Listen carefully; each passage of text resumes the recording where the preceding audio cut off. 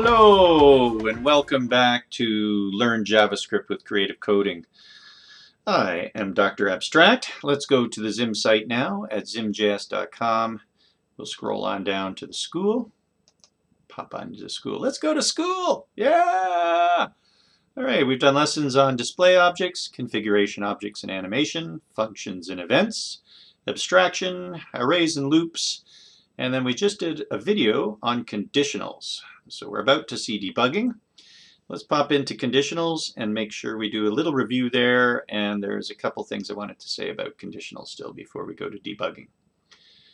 So it's a very important part of coding is logic, and logic guides what happens and when to create the flow of the application. A conditional is what we use to apply the logic, and that's really an if statement. Like if the hour is greater than 8, eat breakfast. And we combine that with random numbers to get lifelike code that's like odds for games and simulations and artificial intelligence, generative art. And there's a good example here in the coding tour of Dan Zen. It's sort of pseudocode based. This is a mystery that won Canadian New Media Awards, Programmer of the Year for this, for a 13 nested conditional. So lots of conditionals going on in there. Woohoo! Secret keeping capabilities and off-screen character interaction and that kind of stuff. So you should have a look there. You can review the conditionals here. I think we did most of the things in here. The one thing is that I want to see is the equal operator, the double equals, that is, and strict equals and the not. We didn't really talk about these, and they're kind of important. Quite important. All right, so we'll go in and take a peek at that. There's also down here places to practice. So remember to come in and practice this stuff too. See all these different ways we can do the conditionals, else statements, else if statements, that kind of stuff. All right. So let's go back to the code that we were working on, and we'll open this up in a browser and refresh ourselves with what we were doing. We had an assembly line that was showing, wow, that's a good string of squares or rectangles. We're right in the middle here. There should be half circles, half rectangles. And we went over here. It was all circles, or some circles here, some squares, blah, blah, blah. There's a square. And then on this side, it's mostly, well, that's all squares. It's mostly squares here with some circles. All right, so we were adjusting the odds with a slider. But what if we wanted to find out if we were rolling a random number between 1 and 10 and including, and those were whole numbers. What if we wanted to find out if it was exactly 3? And then perhaps we could add a defective shape here. Oh, the poor evil triangle. Let's do that. Or the poor embarrassed triangle. Oops, I'm on the wrong line. I'm on the wrong assembly line. All right, let's try that then. And that looks like this. So we're right in here in our interval. There we are rolling the random number. We can say if x, that random number, is double equal to 3. Then we'll do this stuff right here. We'll make the shape a triangle. So copy that. Make it a triangle. And we'll make it a color of red, avoiding the dimensions, 3 sides dimensions we'd have to put in. Okay, so there's a red triangle. Now this doesn't quite work. Do you see why? If x is 3, hey, that's the shape. But then it does this if statement next. This is a different statement here. And what if it's 3 is less than the slider? Then it's going to replace shape with a rectangle. We'll never see that triangle. So what we really wanted was to join that and with an else if. So if x is double equal to 3, then do this. Else, if x is less than the slider, else make a circle. So there we go. All right, this double equal 3, that's the comparison operator. This, on the other hand, is the assignment operator.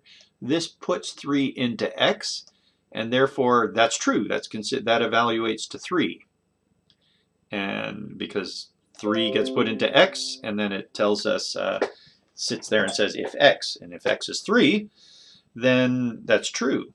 So it will do the red triangle all the time. I don't want to try that though. I want to see this defective thing go here. So this is only when x is 3 are we going to see a red triangle. Let's take a look. Refresh here. Bum, bum, bum, bum, bum. Hey, the assembly line's looking pretty good these days, isn't it, Frank?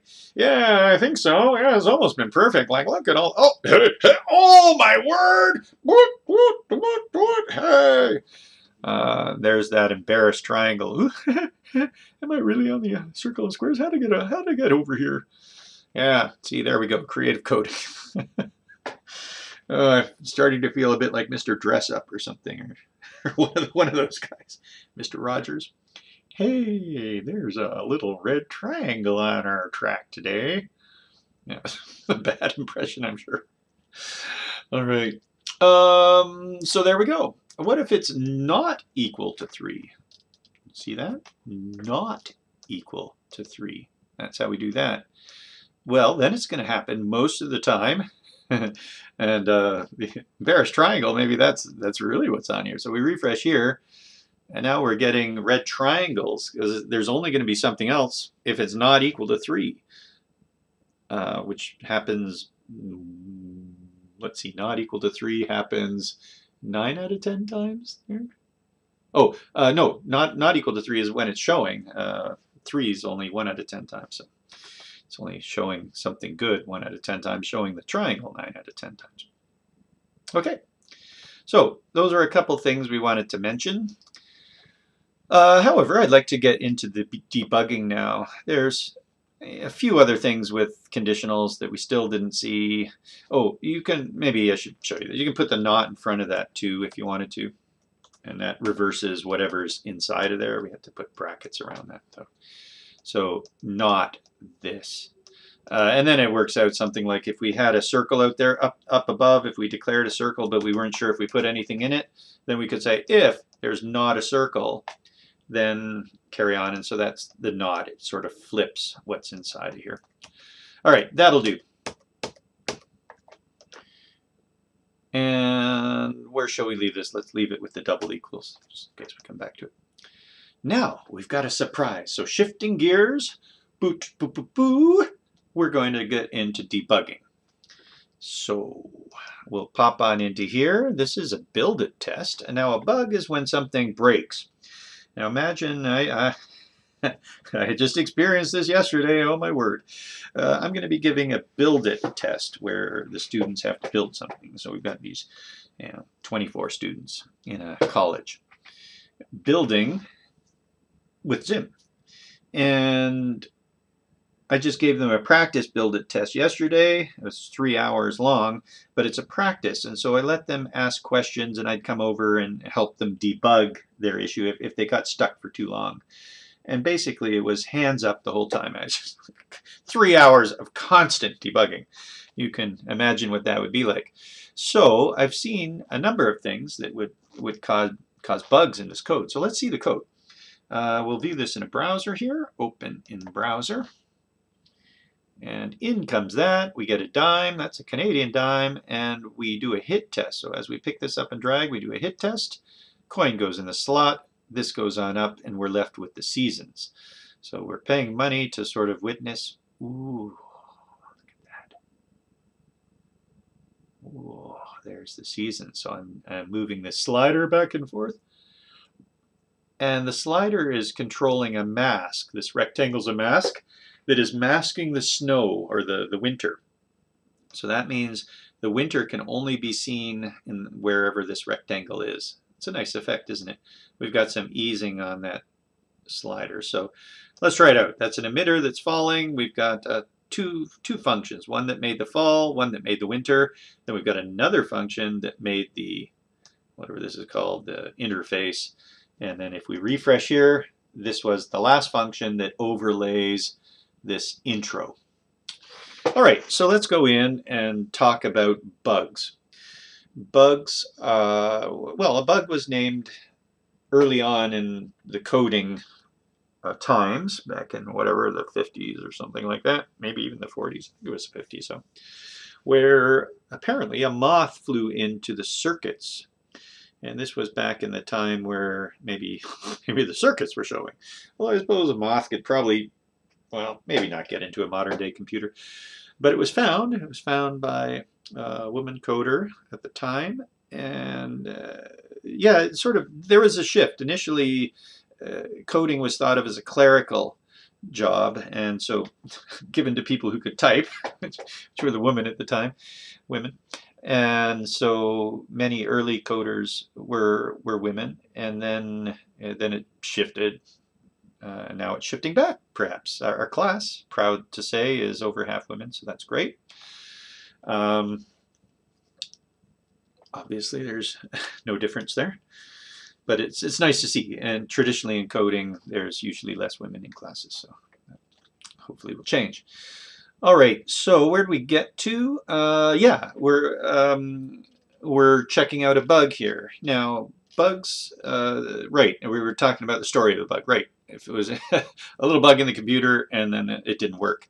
So imagine that a moth flew onto this little comma right here, there, and the computer couldn't read the comma. We would end up with this. The white screen of wonder. I wonder what happened. F11. Oh, let's full screen that white screen of wonder. F12, the other one over there. So it gives F12 is a way to see the console here, where we can see any errors that come up. Now, sometimes there's not an error, but your program still doesn't work. Here it says there's a syntax error. We're missing a bracket after a property list. And it tells us where the bracket got opened on line 77. But it does say on 82, that's where the error is. Let's have a look here. So 82, it's saying we're missing a bracket here. Now, the problem is you look at this and go, well, I don't want to put a bracket there. If you're very literal, I'm on line 82, and I don't want to put a bracket there. I already have a bracket here. And you're kind of going, scratching your head a bit. Well, so sometimes look at the line before, where the bug is, where the error is. That needs a comma there. All right, if we lose a colon, like that, first of all, Adam is trying to tell me that. Oh, that's red.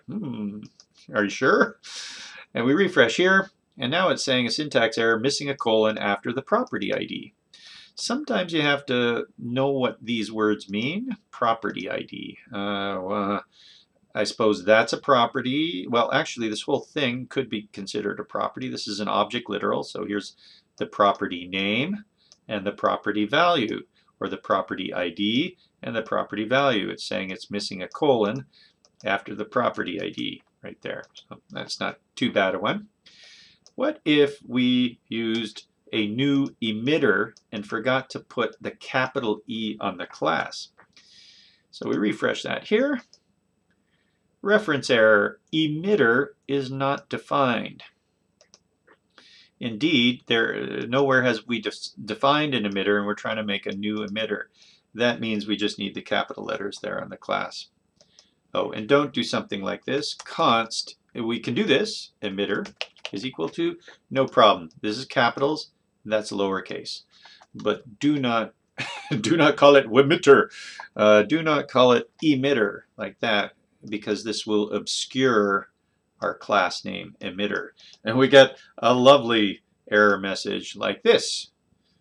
Reference error, can't access lexical declaration emitter. I mean, come on, give me a break. Hoity-toity, this was written by somebody from Oxford. I'm afraid your lexical declaration's wrong. And they soften the blow a little bit with the old can't, with the apostrophe. What did it say the last time? Did it say can't? Were they consistent there? Anyway, you don't want to do that.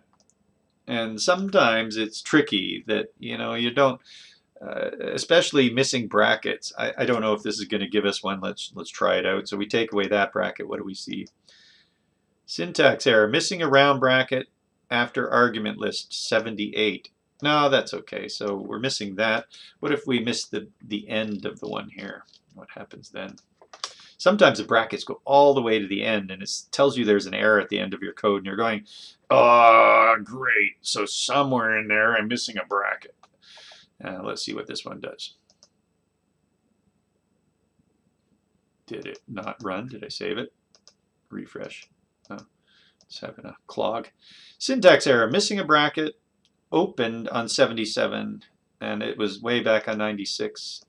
So that was good too. It knew what was going on. I'm not. Maybe that's fine for the object literal. Perhaps it's a function bracket. Let's try that. Take off the function bracket and let's see where that goes. 325. It was expected expression, got, you know, a round bracket on 325, and you're going, what? 325? Oh, so anyway, that's way the heck at the bottom, and it's nowhere near where you forgot your bracket. But I guess it couldn't figure it out. It's a function. We can put functions inside a function. So here we've declared a function. I don't even know where it was, actually. We can undo.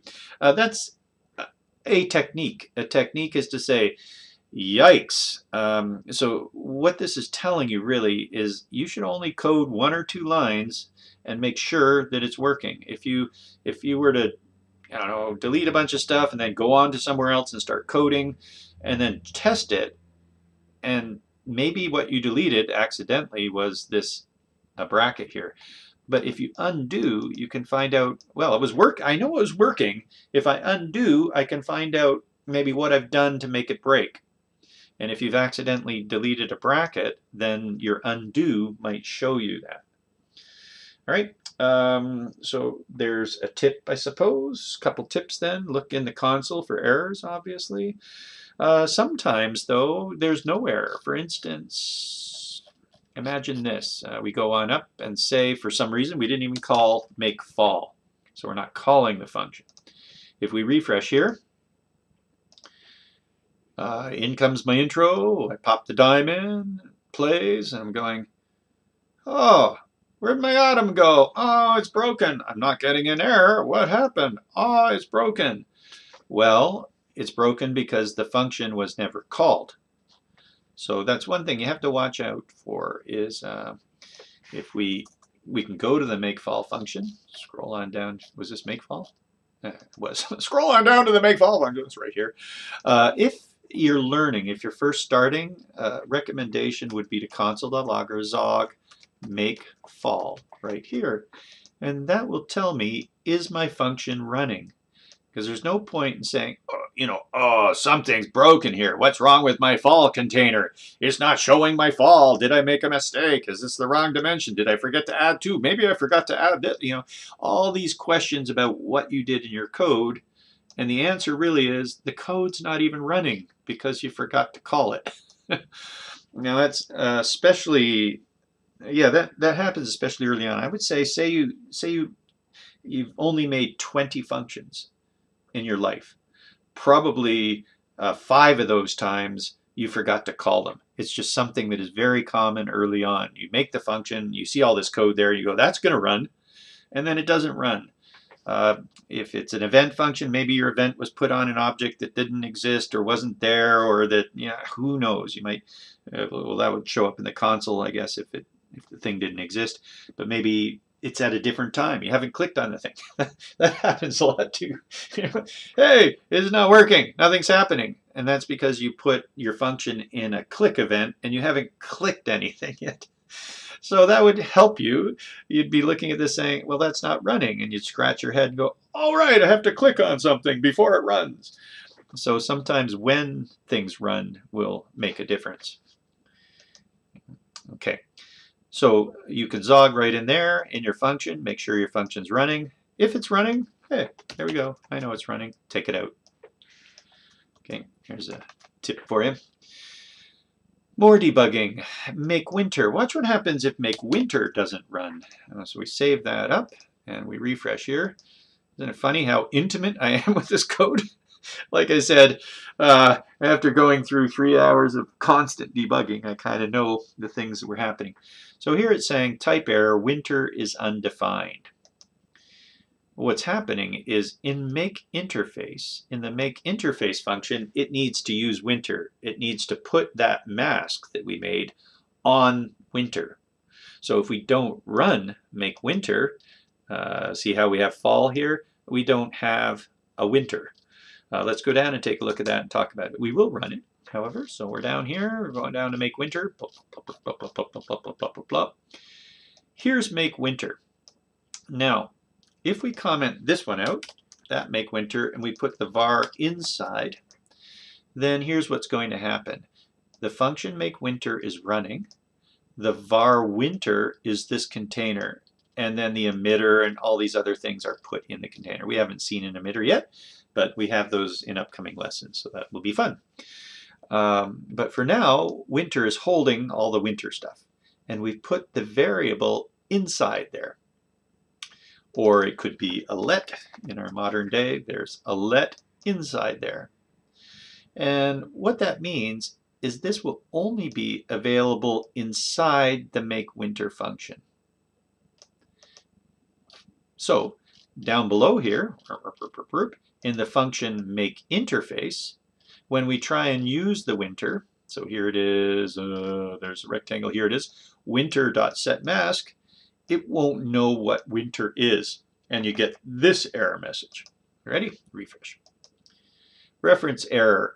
Winter is not defined on 165. 165 is saying winter's not defined. If you were in Chrome, you might get a slightly different error message. Shall we try it in Chrome? I have to open up a Chrome. Chrome. Desktop reveal. It's okay. I have a clean desktop today. So there it is in Chrome. If I F11 in Chrome, oh, if I F12 in Chrome, I get this. Oh, it says the same thing. Winter is not defined. You might get an error message saying cannot access some method on undefined. That also comes up. Perhaps we can see where that is. By the way, if you go F12 to the console and this is what you see, that means it may be the first time going into F12. You just have to tab on over to the console to see that. And then once you've done the console once, it will stay console for you. So open this back up again and bring back this guy here. So it's saying winter is undefined.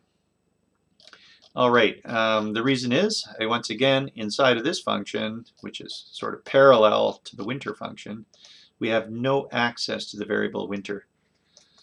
So that's why we put the variable out here, or indeed, well, we can't just let winter like that. We'd have to assign it equal to null or undefined or something anyway.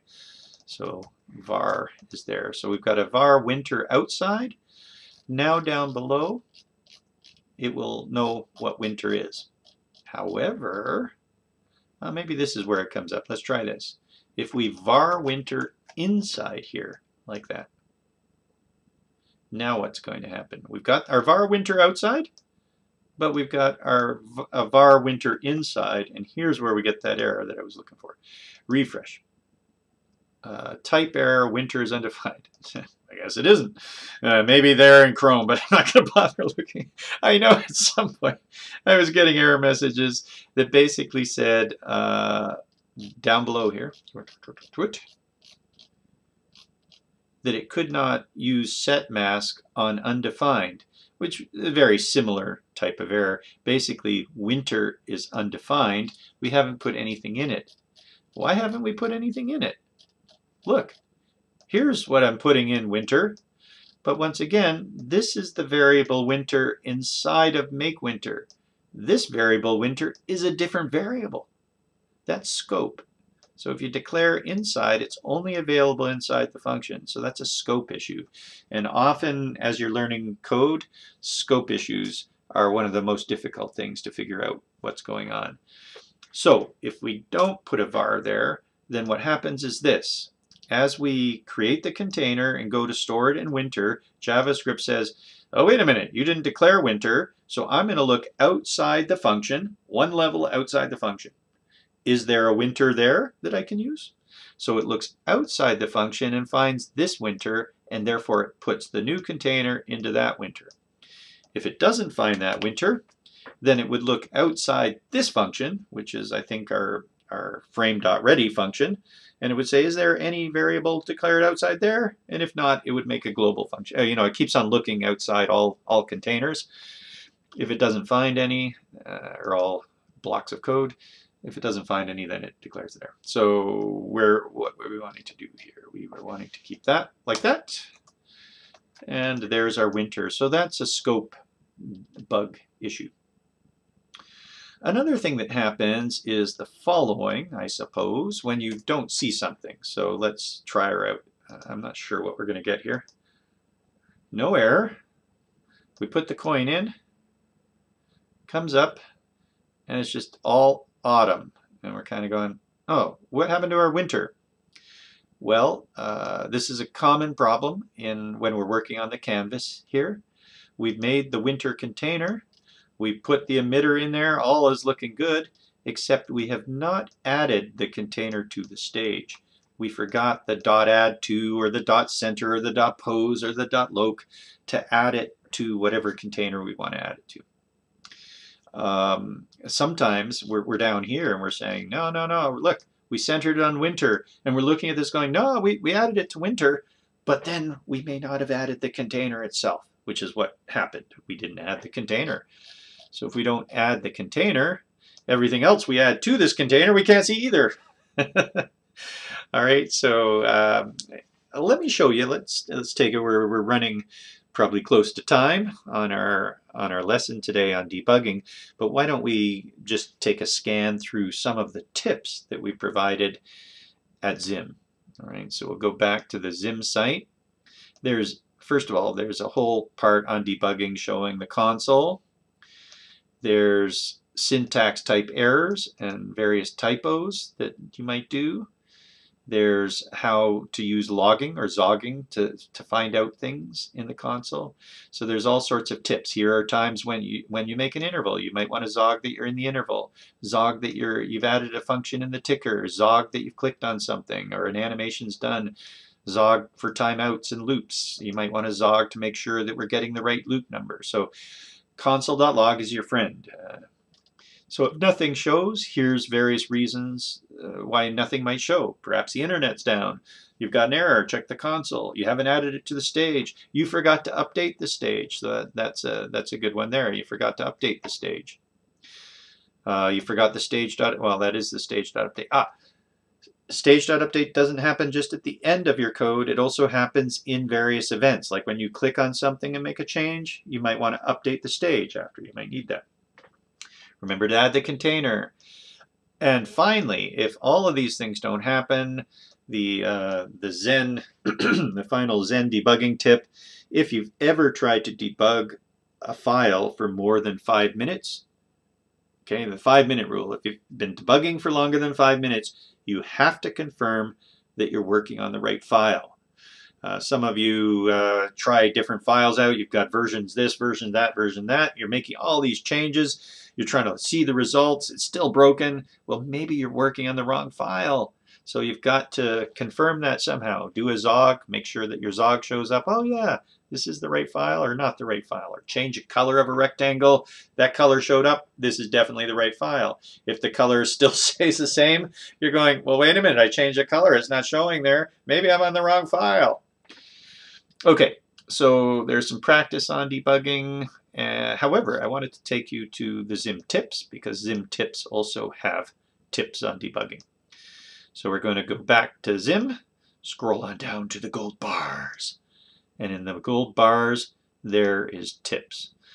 So basically, most of the things here, or half of the things here, might help you with debugging. Here's one on errors. Here's one on missing. Indenting will help you with bugs to figure out where your brackets are. So you can also ask, try and figure out your own bugs, obviously, but you're welcome to come and join us in Zim Slack, and perhaps we can help if there's anything. Changes. Oh, that's general changes to Zim. Now, of course, changes to your framework or your library can introduce bugs, possibly. You can't necessarily take your old code and run it on new versions of Zim or your library because maybe something has changed. So there's change logs to show you about that. But anyway, let's go to the errors and see what the errors are. So F12, this is trying to describe different type of errors.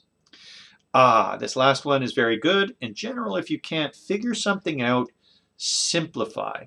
Comment out code until it works again. Or even if take the problem code and put it into a new file. So sometimes it's so bad, you just have to say, well, this thing has to be working. Maybe it's something else in my code that's doing it. I don't know. You could take out the part, just start a new file and try it in there and say, ah, it's working in here, so it must be something, or it's not even working here. If it's not working once you've extracted it, then perhaps it's easier to debug because you're only looking at the small specific amount of code. So that's good. And then also remember to save your file. There we go. Part of testing the right file is make sure that file is saved. So the little blue dot up top, make sure the file is saved. So there you go. Debugging tips. See what I mean? And what about missing? So there's Zog describing when to Zog. You should Zog create JS, retina, distill. There's something on missing somewhere. Hit tests. Hit tests run into not bugs, but it may not work as expected. For instance, a hit test might be constantly hitting and your score is going up really fast, or it's creating thousands of buttons all of a sudden going blah, blah, blah, blah, blah, and you're going, oh my gosh, what's going on? Well, when you hit test and you're in a ticker goes really fast.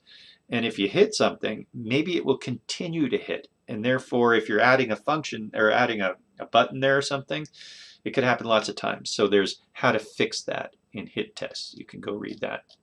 Okay, I'm going to go back up to the top here and just find the one that says missing. Missing.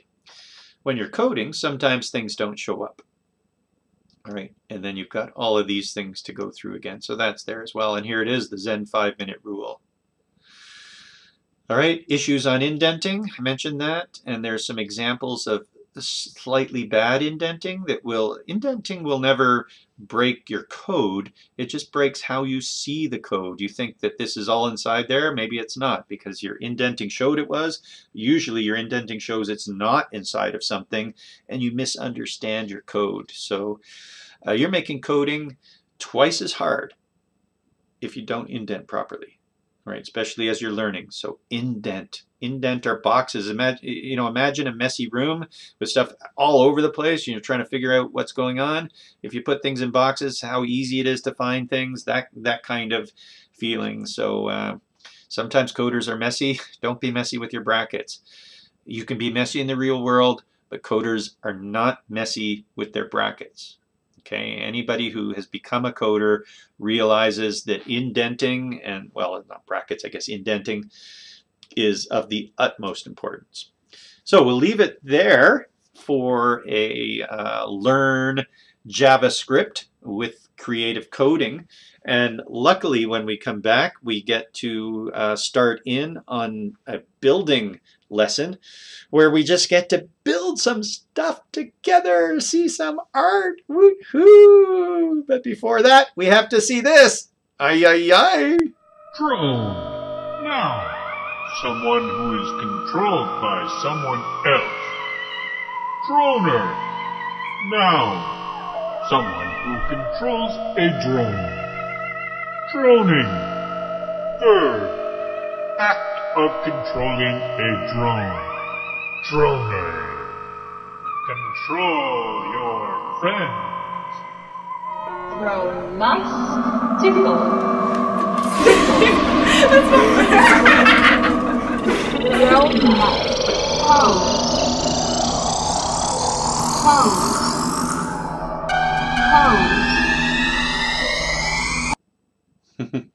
Right. Does that sound like fun? You get to be controlled by your friends. Woohoo! Unfortunately, that app I don't think's on the App Store anymore. It ran for a bunch of years. It was made in Flash in the early days, and Flash then ran into various security update requirements and just never got updated. It's a complex multi-user app. All right, this has been Dr. Abstract at Learn JavaScript with Creative Coding. Thanks for being here. If you've made it this far, then you'll probably want to join us at zimjs.com/Slack. And if this happened to be the first video that you've seen, obviously go back and look at the next ones. And hopefully you're looking forward to the future ones. Please share. Take it easy. Bye-bye.